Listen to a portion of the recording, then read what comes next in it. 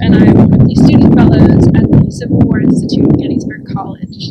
Today I'm going to be talking to you a little bit about 19th century battlefield paintings, specifically those of Gettysburg.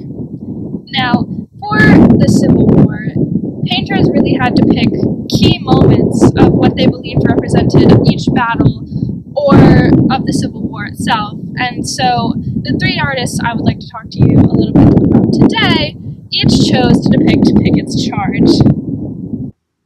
Now, the first of these paintings is entitled The Battle of Gettysburg, Pickett's Charge, by Peter Rothermel, and this painting was actually commissioned in 1866 by the governor of Pennsylvania, and it would take 4 years to complete. And most of this time was not actually spent painting. You see, Rothermel wanted this painting to be as accurate as he could make it, and so he had to identify battle lines and who was where and when, and from the information he had, he could not figure out what the battle lines were.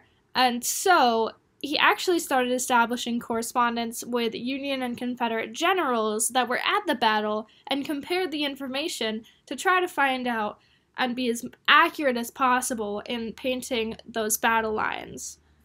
Now, after those 4 years, the painting was eventually displayed, and it went on a short tour in several northern cities. And it's important to note that this is not a small painting. I mean, it's 36 by 89 centimeters, which is very large. And so it was very hard to transport, and so it was a very big deal that it went on this short tour.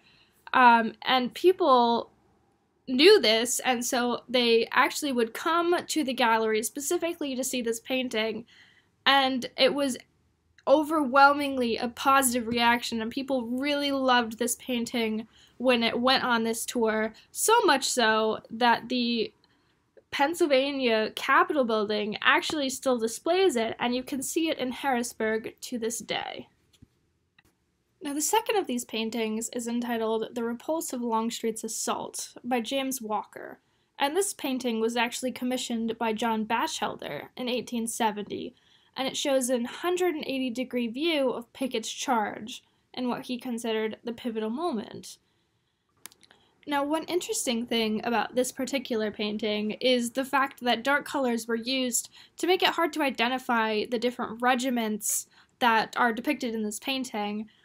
And while historians aren't quite sure of the artistic intention, it could be to portray simply the chaos of battle, or to not focus on the different sides, but to look at the battle as a whole and try to see the bigger picture.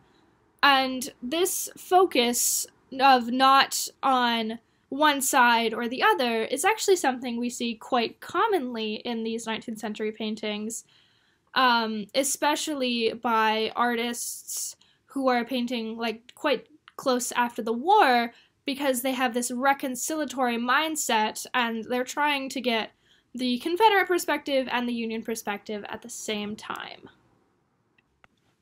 It's also important to note that you will never see any blood or gore in these 19th century paintings, mostly because they were meant for public display and had to be deemed appropriate, and for 19th century audiences, the inclusion of blood or unnecessary gore would be inappropriate for these public displays. And the third and final painting I will be discussing today is one that most visitors of Gettysburg are already familiar with, and this is Paul Philippeteau's Gettysburg Cyclorama. Now, Philippeteau was a French artist who was commissioned by the National Panorama Company to create a cyclorama painting of the Battle of Gettysburg, and so Philippeteau came to Gettysburg. He created sketches, and he had his colleagues and co-workers take photographs of the battlefield, and he combined those images with battle maps and personal accounts from veterans to create his final sketch, which eventually became the cyclorama painting.